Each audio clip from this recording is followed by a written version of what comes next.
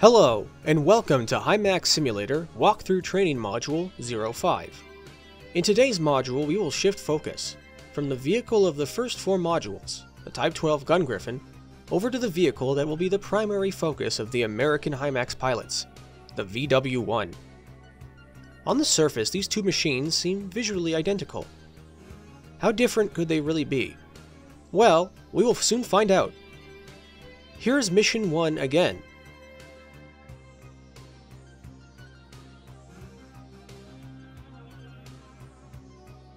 But oh, what's this?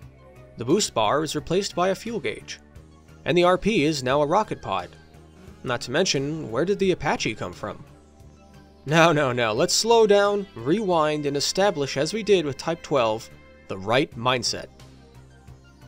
The first thing to really mention, and the root of the V1's differences, lies squarely in the nation who uses it. As you will remember, the HIMAX program was a joint US and Japanese development, but the final products here have been adjusted to suit the needs of two very different countries.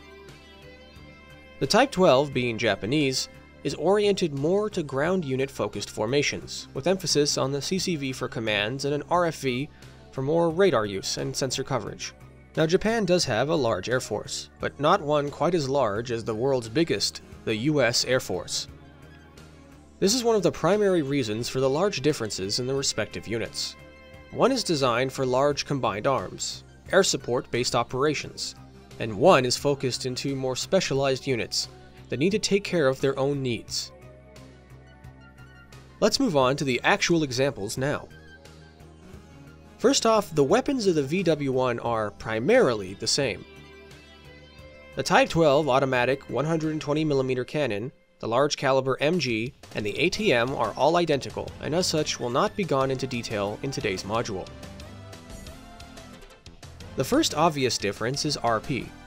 Unlike the stacked grenade system of the Type 12, the US VW-1 has opted for a more traditional Hydra rocket-derived system. These fire a stabilized but unguided rocket at long range, in bursts. A single hit to enemies, or even close by, will usually cause total damage to the vehicle or AUGs present. However, their lack of a true spread means for hitting aerial units they require more precise aim. What they do have in common with the Type 12s is you should not fire them at close range, or you will regret it.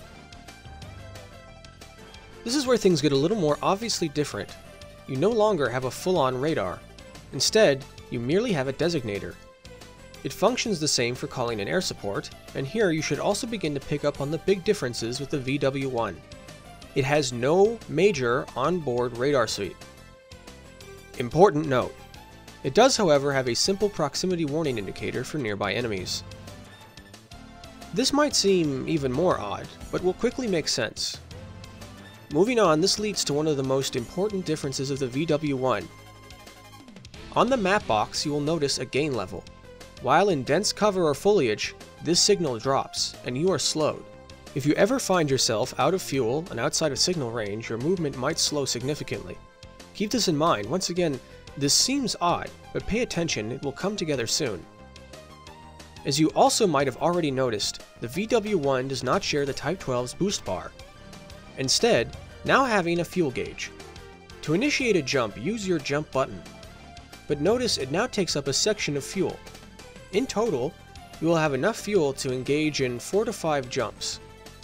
After this, you must resupply at a helicopter to refuel. So what is the logic here? What's the point? Why offload the sensors? Why tie the movement of this machine to other units? Why use this finite jump system? Why use traditional rockets?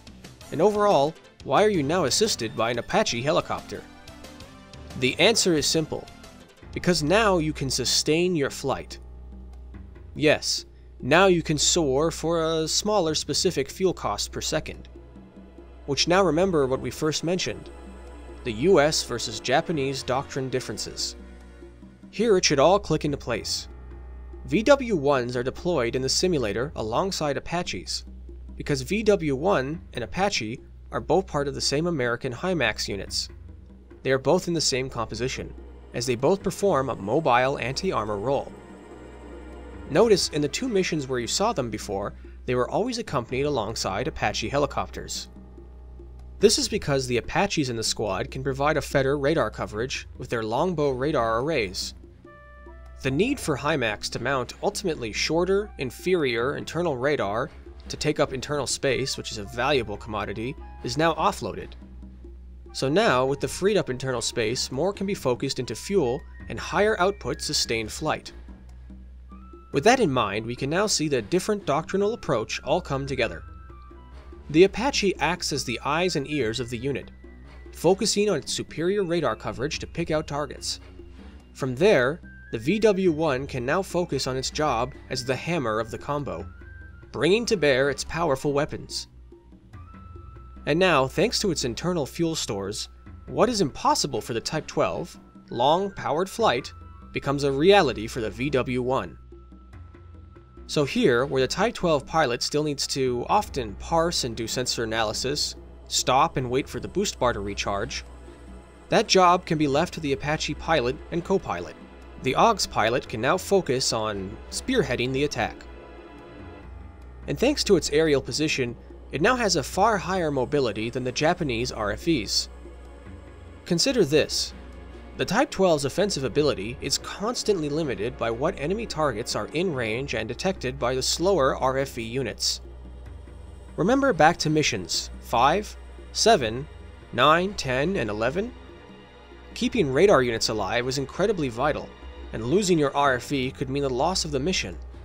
Here, the Apache not only has superior range, but superior mobility as well. So we can see the American priorities and doctrine reflected in the VW-1's machine. Air superiority and control. Combined arms units focusing on their job. The Apache scouting for the fast VW-1 which kills targets. Fuel and cost are not as much of an issue, as the US will always take pilot safety and performance, even at a higher price. So in short, you can see and feel the difference. JSDF HIMARS units are primarily ground-focused and designed for independent and less supported offensives, where air support may be non-existent or questionable. Endurance and hit and run are more useful to their composition. The Type 12 is generally very capable, but has drawbacks and is more tied to its slower RFE. American US Armed Forces choose to make the HIMARS units oriented for combined arms, air-dominant integrated attacks, where more specialized and mobile units prevail. Endurance is not an issue with American supply chain abilities and logistics. The combined attacks of the VW-1 and Apaches make the radar and the attacker role more mobile and capable. More specialist perhaps, but also more aggressive and destructive for blitz attacks. Let's shift now to something that will become common in these later modules, our quick comparison section. As you can see, the general weapons and ammunition are more or less identical with the exception of the swapped rocket pod.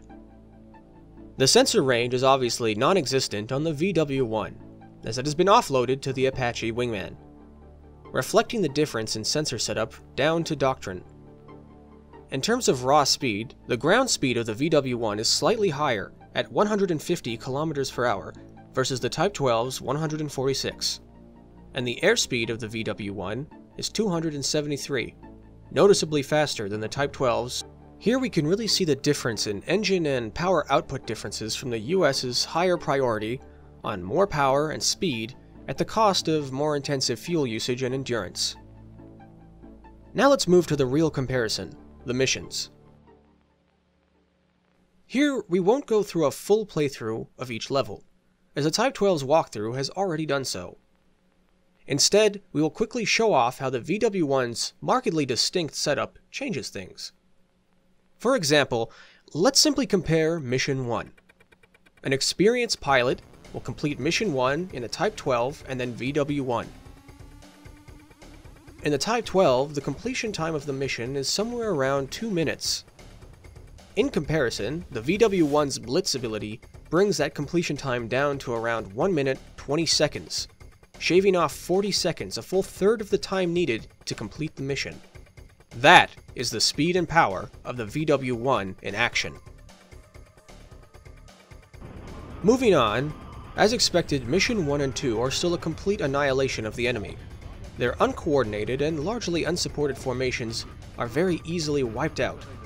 now even more so with the increased hostility of the VW-1's abilities. You may also notice your Apache taking potshots with its cannon. While it can fight, do not expect it to take down the enemies for you. That's your job. The first bumpy mission is Mission 3. It's a bit rough as it shows how the American setup is not as adaptable to the JSDF approach when it comes to a detached operation.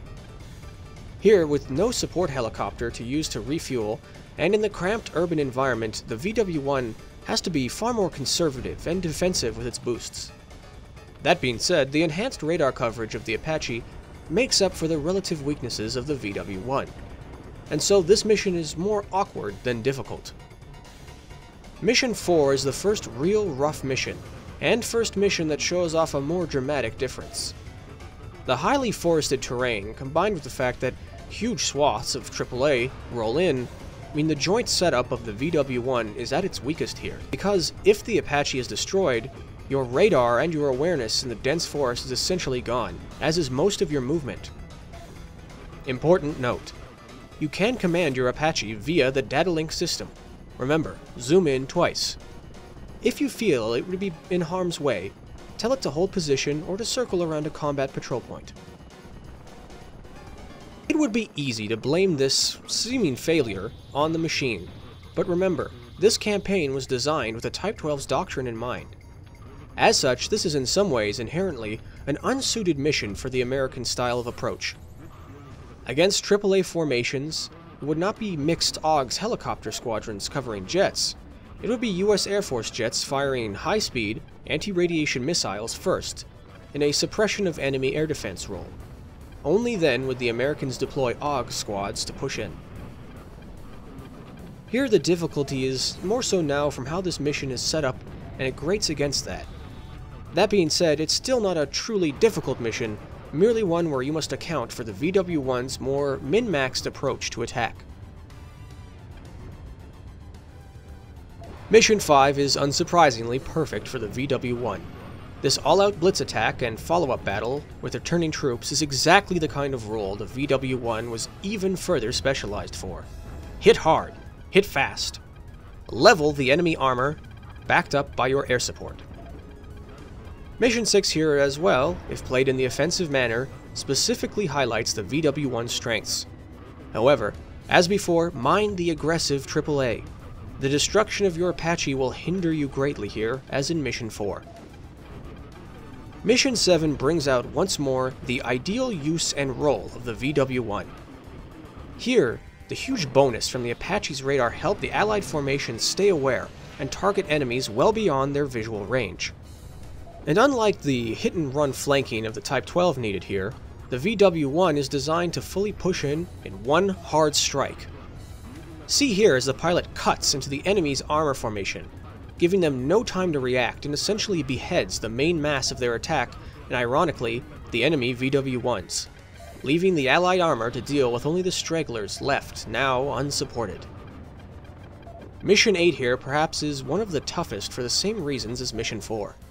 The Northern Formation's aggressive anti-air Tunguskas, in their huge quantity, pose a massive risk to your Apache. Have it hold back instead. Likewise, the limit on the supply helicopter's presence and dense foliage means you must play more conservatively and let your enemies come to you. You must ration your fuel and boost smartly. Will you try a risky cut into the enemy's formation? When will you do it? What will hold you back? Mission 8 is all about you having the ball when it comes to your decisions. And unlike the generalist Type 12, the specialist VW-1 here will make those decisions far worse if miscalculated, or far more effective and devastating to the enemy if properly timed. Also, make full use of the UAV to support your efforts. Mission 9 here involves aggression, and once more it will show the strengths and weaknesses of the VW-1. The Apache's further sensor range means you have a much stronger ace up your sleeve when it comes to your awareness, and are not so limited to the RFE. Budgeting your fuel and boost here is the really primary issue. Outside of that, this mission has large clusters of relatively undefended enemies. See here in the beginning how the pilot is using a slower march uphill, so as to save fuel for a more destructive boost later on. See still though that he keeps the RFE alive, and is on the ball, clearing out the enemies. The VW-1 takes some heat, but quickly sweeps the entire landing area of the second helicopter waypoint. Even the Antonov can't take a break, and the Jag Panther are stormed so quickly they actually accidentally destroy themselves by attempting to fire their rockets while climbing the hills just seconds after touchdown. This is the fierce power of the VW-1 at its best. Mission 10 will see a general repeat of the same points. The huge benefits to awareness and allies that the Apache's radar brings, careful budgeting of fuel and timing for helicopter resupply, and leveraging the VW-1's raw speed and power to tear into enemy formations before they have the chance to really attack. Not to mention, this mission's constant helicopter supply means you will always have fuel to take advantage of. So whereas the Type 12 needs to wait for the enemy to come to it, the VW-1 can leap out and hit them first while returning with time to spare. Which leads finally to Mission 11. Mission 11 is once more the ideal use of the VW-1. Massive attack, heavy armor presence, and a heavy anti-armor role for the VW-1. The main thing that will challenge you here is the fact that huge presence of enemy air units means your Apache will likely be quickly shot down. But then again, you will likely repay that many times over to the enemy brutal crabs, VW-1s, and their own Apaches. With that HIMAX simulator, walkthrough training module 05 comes to a close. Bonus tip: using the left and right arrow keys in the Special menu section will allow for you to switch cosmetic skins on your chosen vehicle. There is a large selection. Try it out. Next time, we will be looking at the partner to the VW-1, the Apache Gunship Helicopter module.